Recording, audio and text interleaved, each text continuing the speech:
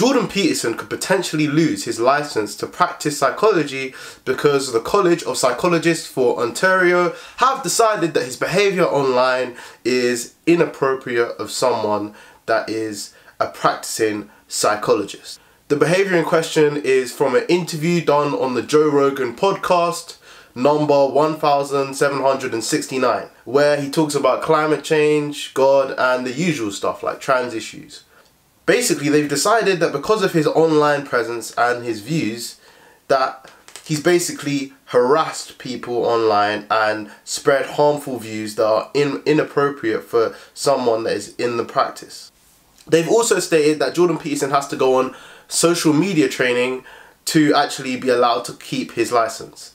By social media training, what they mean is don't say anything that is controversial. I highly doubt that anybody who was liberal, anybody who was pro-trans, pro-climate change, pro-social justice, I doubt that anybody with those views would lose their license.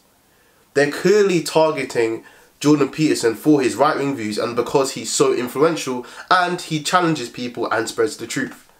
We see this in many professions. Teachers can easily lose their jobs over conservative views, and this is why the institutions are run by the left. The left run the schools, the universities, the left run the arts, the left run psychology. The government bodies, the independent bodies that regulate these professions are biased towards the left. If he does not go for this social media training and they declare that his behaviour and his attitudes have been changed, i.e. he is conformed to the matrix, so to speak, then he will have his license suspended. This is Reasoned and I'm Liam.